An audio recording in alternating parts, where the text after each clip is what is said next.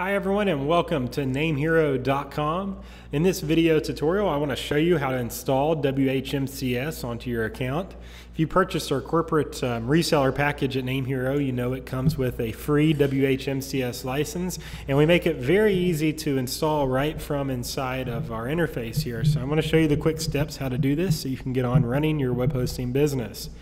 So the first thing you want to do is navigate to your hosting package. So right now I'm in our client area of NameHero, and you get to this by clicking on the right side here and just logging in. Once you're logged in, this is what it looks like.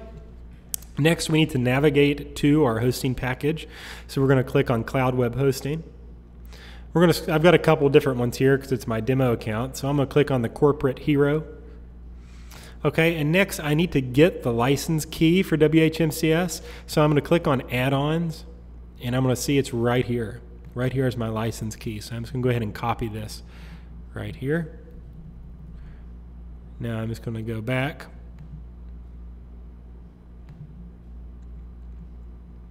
Whoops, went back one too far. And I'm going to log into my cPanel for my reseller hosting domain. My domain's resellerhostingus.com, by the way. Okay, so for this example, I want to install WHMCS on a subdomain, meaning I want people to go to billing.resellerhostingus.com. That's where my WHMCS is going to live. So the first thing I have to do is create the subdomain. So I'm just going to type in subdomain, click it, and I'm going to create it called billing. You can leave everything else default. Click create, and success, it's been created. After I do that, I'll just go back. I'll click on the main page of cPanel, and now I want to scroll down here to the bottom, and I'm looking for WHMCS. And if you scroll over here, see it right here. So you just had to scroll over a little bit.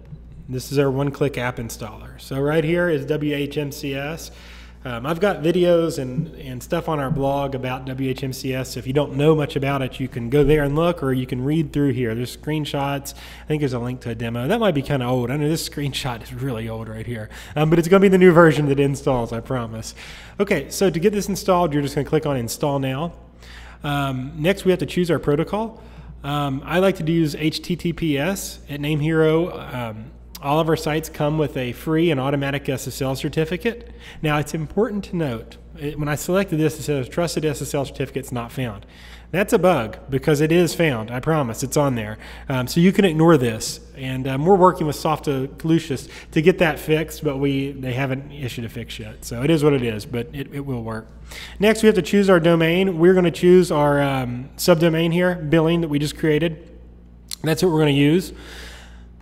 Next, what directory do we want to put it in? Well, when the person or visitor or customer goes to billing.resellerhostingus.com, we want them to see WHMCS. So because of that, we're going to install it in the root directory and leave that blank.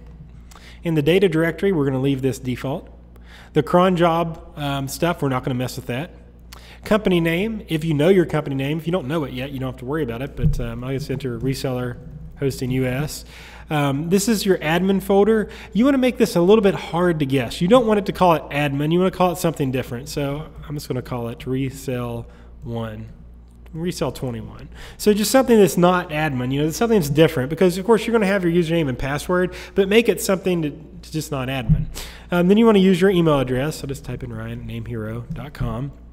This is where you put your license key. Now remember, I'm going to copy mine, or paste mine. Remember, we copied this from the NameHero client area under add-ons right here. If you don't see this here, then reach out to us and we'll let you know. We also emailed this to you when you signed up with us. If you need to read your emails, you can click under here and click email history and you'll find it in there. But that's where it is. Now we'll go down here. We need to create an admin username and password. You want to generate a secure password using this. And I'm going to copy this. I'm going to copy this over to my other window so I don't lose it. And you want your username hard to guess too. Please don't use admin. I'm going to use rgray1 even. Make it, make this stuff hard to guess. You don't want, the first thing someone's going to do if they try to get into your install, they're going to use admin and pass. And they're going to use admin password 123 and so forth and so on. You don't want someone in your WHMCS. So make sure you don't do that. Okay, next, your admin email. I'm just going to use admin at billing.resellerhostingus.com for this example. This is what the admin email is going to be coming from. I'm just going to use System Administrator. Okay, so now you can select your language. I speak English, so that's what I'm going to use. You can email the install details if you have a programmer, a business partner, or even yourself, just so you know where you install everything. For the heck of it, let's just install it to myself, or send it to myself so I know. Now we click Install. And this is so much easier, by the way, than trying to do this manually. If you had to do this manually, you'd be sitting here all day. Or not all day, but a good portion of it. Okay, so that was easy. Now it has been installed. And of course, something went wrong. Well, we just installed it, so it might take it just a little bit to propagate and stuff, but we can get to our admin area here. And this is the back end of it. This is where we're going to set up and configure everything inside of WHMCS. Now, when customers go to this, once this all propagates, the subdomain, here it goes. Just took a second. Well, it is propagated. But anyways, now you can see when people go to billing.resellerhostingus.com, they're going to see my storefront.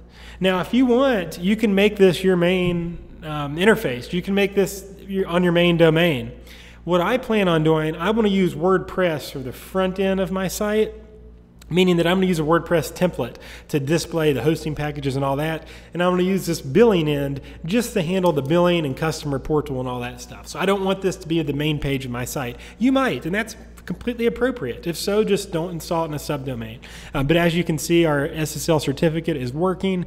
It's all in good working order, and we're ready to go. And we're ready to start using it. You know, customers can now come here and buy a domain. They can buy hosting from us. They can make a payment or even get support. The ticket desk and everything is inside of here.